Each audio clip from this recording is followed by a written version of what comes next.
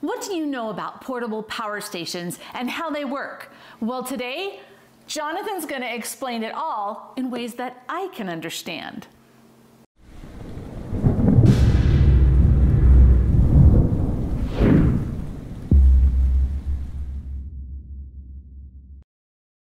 Hey, Provident Preppers, I'm Jonathan. And I'm Kylene. And Jonathan might be an expert on portable power banks or solar generators or whatever you want to call them, but I'm not. What I'm interested in is how I use it and making sure that it works.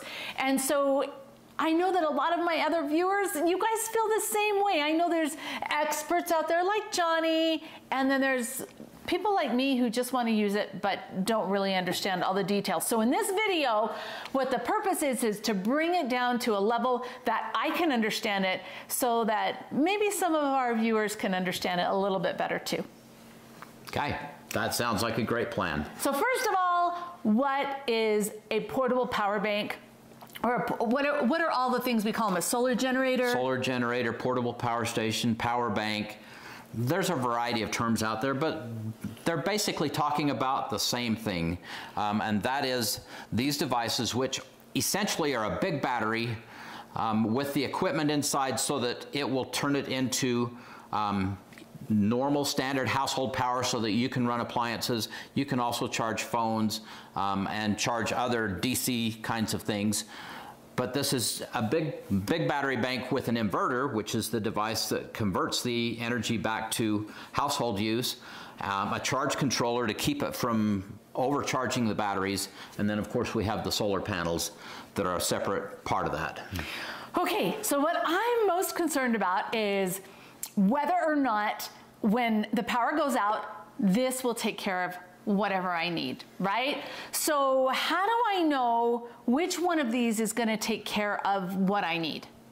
Okay, that's one of the biggest questions out there is there's just not a clear understanding of how to figure that out. So first thing you need to do is decide what are your critical loads. What is it that is most important? And again, you're probably not, unless you're independently wealthy, you're not going to have a system big enough to run everything that you want to run. So what is it that's most important? My freezer. Okay. My washing machine. Okay. My bread maker. Okay. And actually like the nebulizer. Right. It's a breathing treatment, right? We do all of our lights off of solar lights that are separate from this, so I wouldn't think that, oh, if it's summertime, a fan. Right. But I know that you already told me I can't have a heater off this. That's not the best way to use the energy. You could use a heater on most of these, but is that really the way you want to use that energy? Because once that energy's gone, then you've got to get it back somehow, either through, because we're talking a crisis situation, you're either going to have to plug it into solar, and it's going to take a while to charge. It's going to take a lot longer to charge than it is for that heater to chew up all that power. So, yeah, there's things that you can run, there's things that you should run, there's things you shouldn't run. Heating, cooking, and air conditioning are typically things that you probably don't want to run with this. It's not that you can't, but you're probably going to want that energy for things like you mentioned, medical devices, your washing machine, your freezer, your fridge, things like that. You're going to want to save that energy to run those. Does that kind of answer that question? Okay, yeah, so visually now. So would any of these be able to run my freezer? And how big is my freezer? Yeah, okay. We have about a 15 cubic foot freezer, and when it's running, it uses about 90 watts of energy. So any one of these can run that. It's just a matter of how long it could run it. So in an emergency situation, any one of these could take care of my freezer. It just depends on how long. Right. Okay. Yes. So theoretically, if it was sunny, could I recharge the battery using solar and just keep my freezer going for a long period of time? Yes, and that's what we're looking at doing in a crisis situation. When you can't just plug this thing into the wall, you're going to want to be harvesting solar. And of course that depends on the day and the season, whether you're going to be able to put enough energy back in to account for the energy that you've used. You can see these solar panels here, they're all in different sizes, in different configuration styles. But yes, you can plug those solar panels into these and be charging, and you do need to be a little bit careful because some stations will not allow you to do that. Some stations won't allow you to be putting energy in and using energy at the same time. But most of them will, especially the larger ones. So if I were an elderly woman and I was on oxygen, and so I needed that when I sleep, or let's say a CPAP when I sleep, and but that was the majority of what my need might be, what would you recommend? How do I figure out which one of these would work? Again, it's going to go back to understanding how much energy that device takes. Now, there is a label on them usually.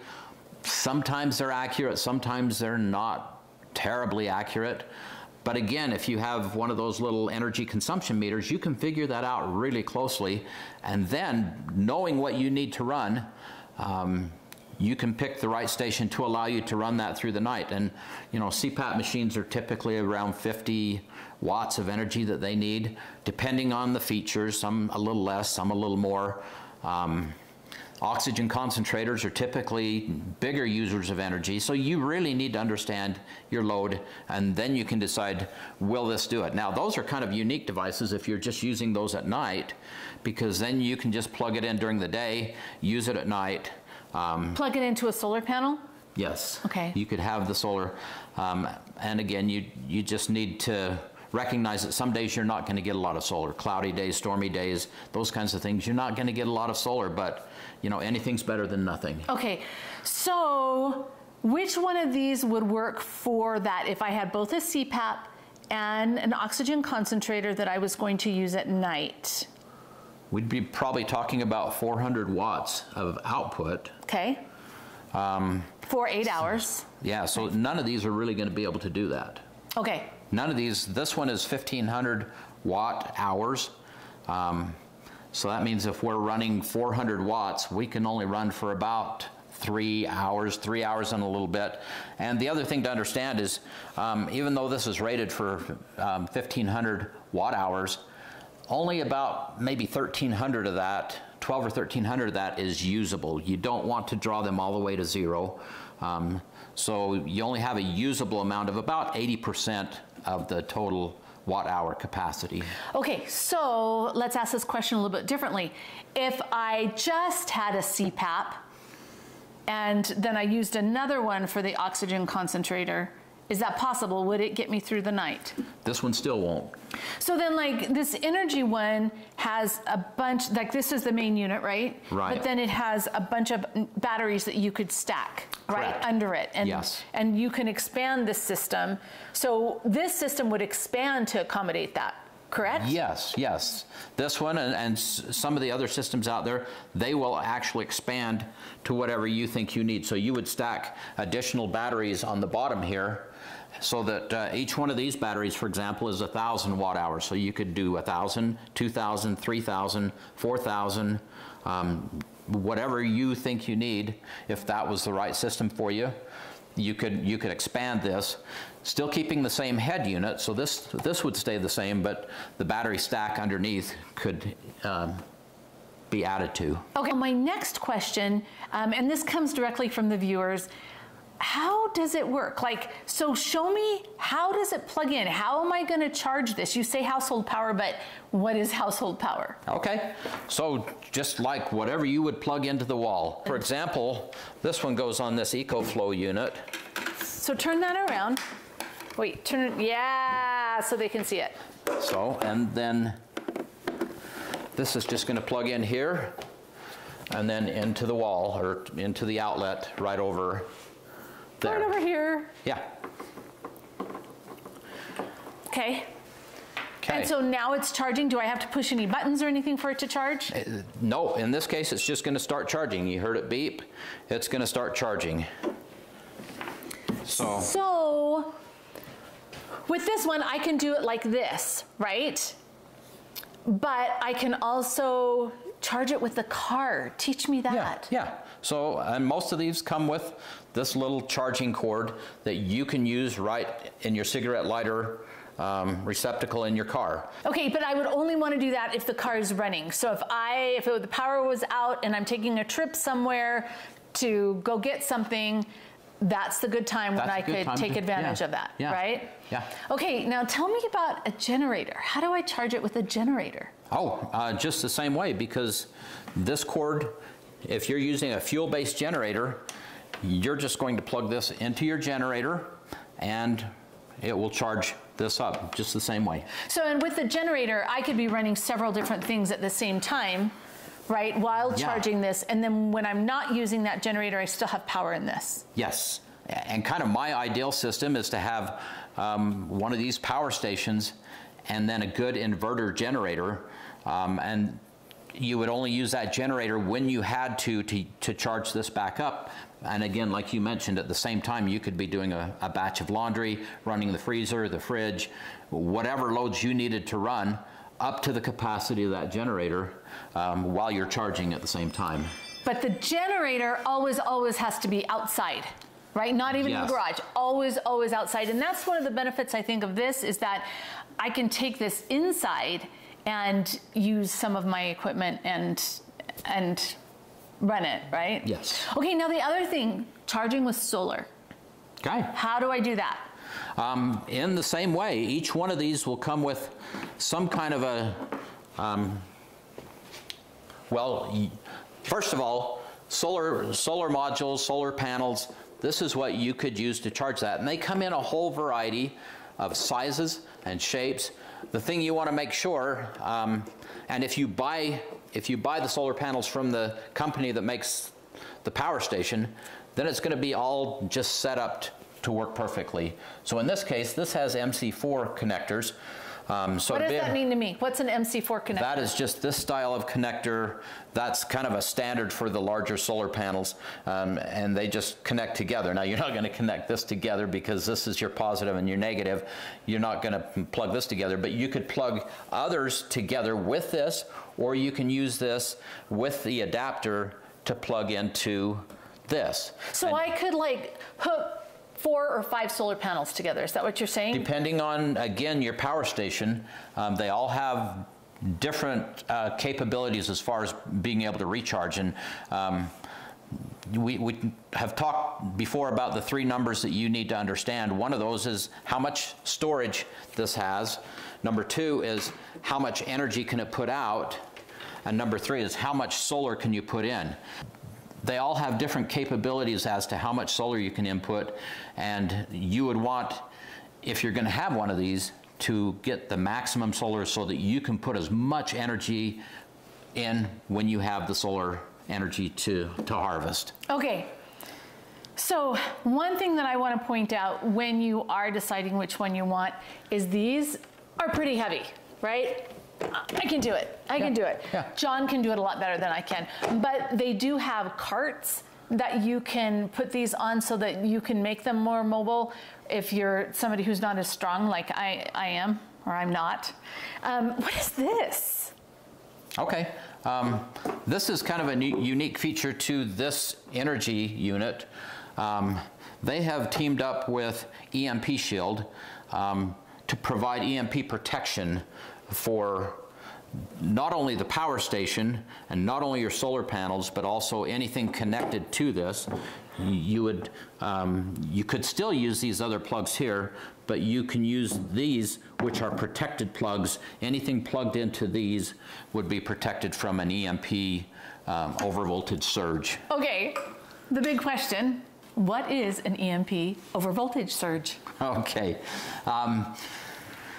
The synoptic version. The very short version is there are several ways that these surges can happen. One is through lightning. That is one that probably is the most common. The other one is a natural EMP surge with a solar storm, coronal mass ejection, several names for that. But these create large amounts of energy streaming to the earth that can fry, especially modern day electronic circuits. It can just fry them immediately. The third method is one that you've probably heard about just recently because of what's going on in the world, and that is a nuclear weapon detonated in the atmosphere can create this EMP surge, which is just a huge surge of electricity that blows stuff out. And that's why this company is working with EMP Shield to provide protection so that the station and everything connected to it, upstream and downstream, gets protected. Okay, and an EMP actually stands for electromagnetic pulse. Yes. So if you want to do a little bit of research on that, you can find out more about that. But we definitely have a heightened threat right now. So this is really a good thing, right, to be able to have that kind of protection. Okay, so now one of the other questions that we are always asked is, which is the best one? Which solar generator or power bank or power station should I buy? You really, again, have to decide, how much energy do I need? How much energy do I need to be able to pull out of this? And how much solar do I want? So there's so many variables here, including, like you mentioned, the size of it, the ability to move it around where you need it, and then, of course, your solar is a whole another situation to look at, deciding what you're going to do for solar. I just want to make sure, so you have tested all of these, and you would be confident recommending any of these? Yeah, I've had very good success with all of these. They seem to do a great job. Again, they have different capabilities for how much you can run with them, both as far as the size of the appliance and also how long you could run that and how much solar. But but these brands are brands that you're comfortable with? Yes. Okay. Yes. And so there are some brands out there that might not be as reputable, right? And so be careful. These aren't the only good brands. We're not at all saying that. No, there's a lot of good brands. There's some that aren't probably as well known or maybe not quite as good. So look at the ratings and see what the ratings say before you buy. But for the question of the day, what are the critical loads that you need to run if the power goes out? Comment below. And thanks for being part of the solution.